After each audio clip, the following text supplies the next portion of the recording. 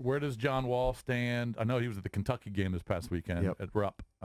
Is he still looking just as good as ever? Like, are you excited? I mean, I can't wait for him to come back. But everyone's talked about, will he come back this year if you make the push? And I've said no. I don't think he does. I don't think he said done. Right. Yeah. There's no reason to me for him to do it. The upside is the downside is so huge. I think what you do is you have him continue to practice, and then as the season comes to a close, he ramps up his Is he practicing with the guys or just like the assistants and the ball boys? Both. He's doing. He'll get some reps with the guys. Not so much full court like 5-on-5, but he'll get some reps with them. He looks good. There's a different. I don't know if it's a level of intensity, but there's something added when he's practicing with them. Like the guys just all feed off that energy. Yeah, I mean, I went to a practice a couple of weeks ago, and he was in there, and I didn't know he was going to be running with the guys. And they're doing some just full court, like 3-on-2, 2-on-1s type stuff. And he was making some passes, and he was starting to talk some trash, and it just got, it was up another notch. And it was awesome. He had one pass to Bertans, and Bertans trailing, threw down a one-handed dunk, and everyone's like, oh my gosh. Yeah. And then during a shell drill, he made a pass from the right wing to the left corner, one-hand lefty pass that just zipped through everybody, and everyone's just going, "Whoa, we haven't had that happen this year. Holy cow, Right. where'd that just come from?"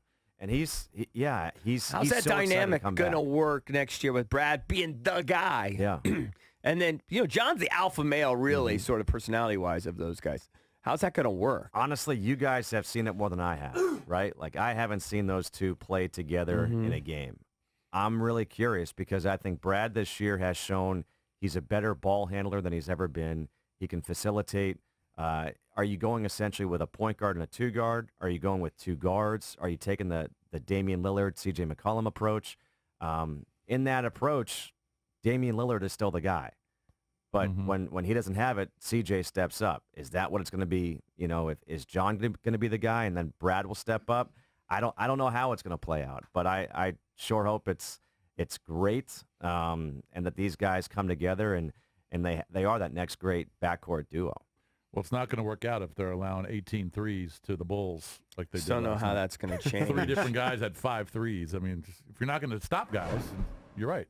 Yeah, You're going to outscore them. That's a sweet little jacket you have on there. You're about my size. Oh, you're right. You want him to go home jacketless? You want to switch? You give him yours? Shameless. Just shameless. Next visit. Yeah.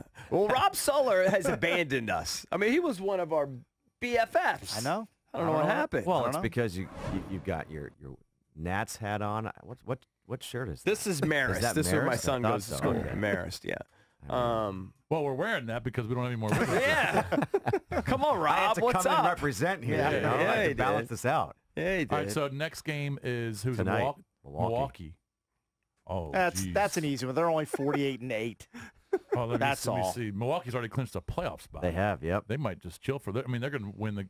Now, their I'll say this. Eastern We played Conference. Milwaukee twice, preseason and then once regular season. Right. Yeah, Giannis- Middleton lit him up in that game. Giannis hasn't played yet.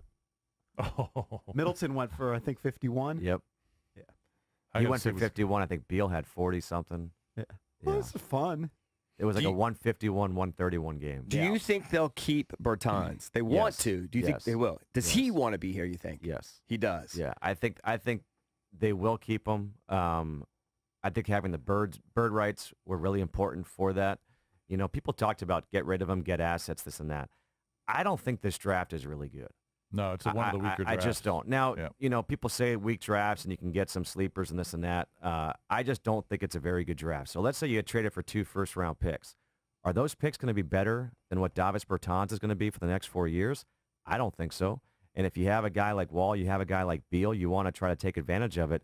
I think he's the type of player who will space the floor and clear it for Wall. I think it could be a really good matchup. Yeah. No, but you're right about the drafts.